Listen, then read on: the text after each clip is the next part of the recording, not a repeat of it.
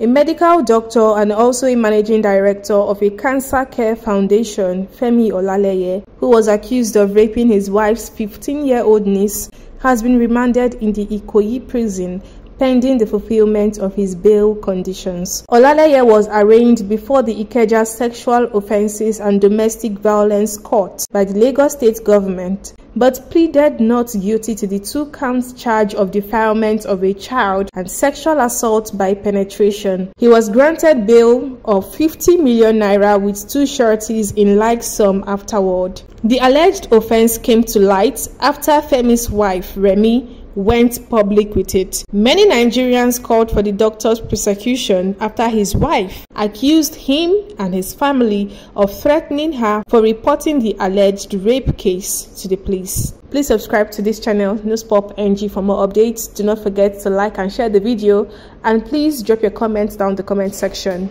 I am Blessing Ezeja. Thanks for watching.